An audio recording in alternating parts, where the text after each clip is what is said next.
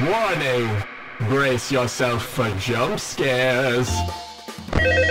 Hello and welcome to your new job at the new Freddy Fazbear's Pizza. You implying that... Hey, wait, what are you doing? Working my job as a night guard. What? Oh, I'm sorry. I mean working my job as a night guard at the new Freddy Fazbear's Pizza. My job is to look after all the fuzzy animals. This is your first night on the job, right? Yep. So you need me to teach you how to do your job. Nah, I'll pass. But this is for your safety. And I don't need it. Alright, I'm just gonna have a short nap. The only two animatronics that can attack me under the mask are Foxy and the puppet, and so long as I'm even half paying attention, I can keep the music box man. Not that it's active before 2 AM, and Foxy isn't even active until night 2. Good night. Good night, Freddy. Night 2. I must say I'm a little perplexed by your confidence and/or knowledge of the job. Would it change anything if I told you how I knew about it? It would save my curiosity. Hold that thought. Hey, Chica, how's your face? Hey, Freddy! I've been here before. No, you haven't. Well, you are. But you said it was your first night on the job. Both can be true. That's not how time works. Yeah, better not be. Imagine if FNAF had time travel. Jeez. What the hell is a fun app? Night 3. Alright, come along, Freddy. Hello, Freddy! Alright, you next, Bunny.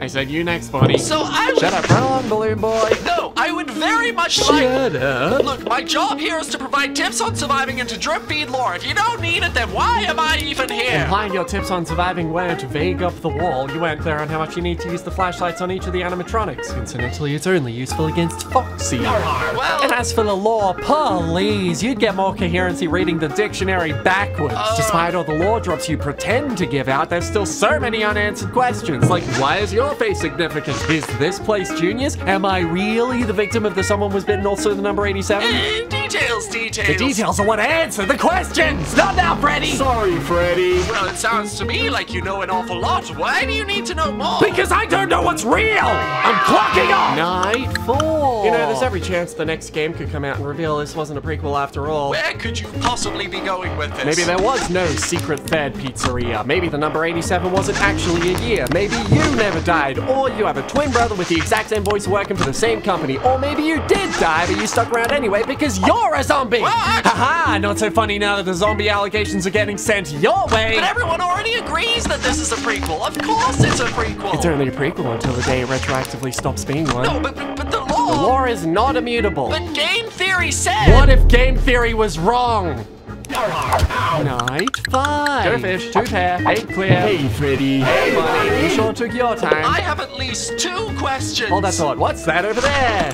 Must have been the wind. Please, can you take this seriously? Alright, you heard him. Party's over. Scoot. See, look what you did. Now they're all sad. Look, I think you've given me a bit of an inferiority complex. Could you please just let me tell you absolutely anything? Give me your timeline. What year is the first game set? Not that.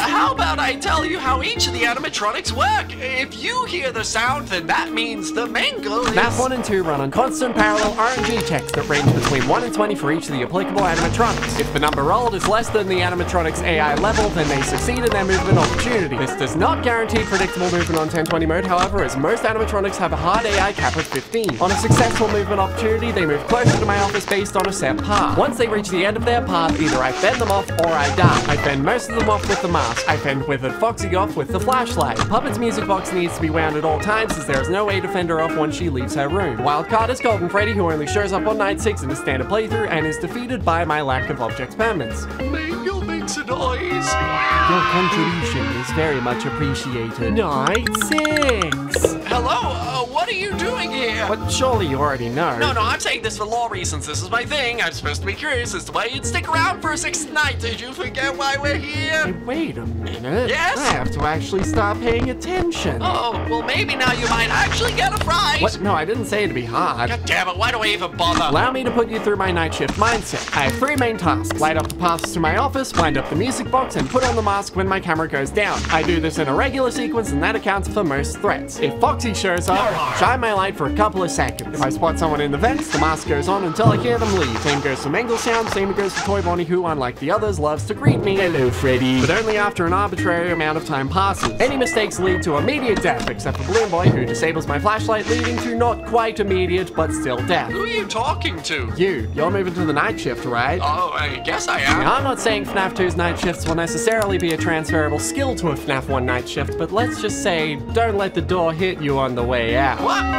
All right, it's time to get fire. Night 7.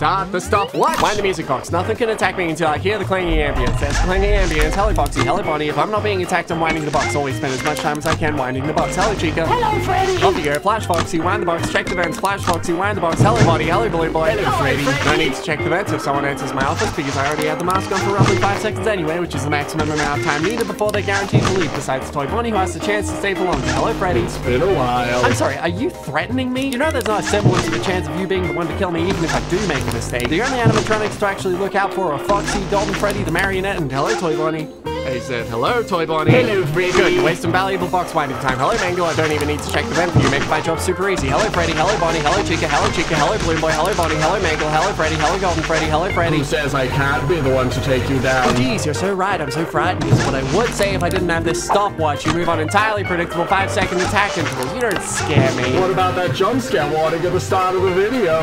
Oh, okay. I guess I didn't think about that. Hello, Bonnie. Hello. I said hello, Bonnie. Bonnie! Hello, Freddy. Damn it, Bonnie! Alright, if this is how it's gonna go, let's just do it! Come on! Come at me! Whichever's fast! Foxy, Puppet, let's go! Let's recreate the someone was bitten! Here it comes! I'm not afraid of you! Oh my god, I was lied to. You lied to me! I was all tensed up for nothing!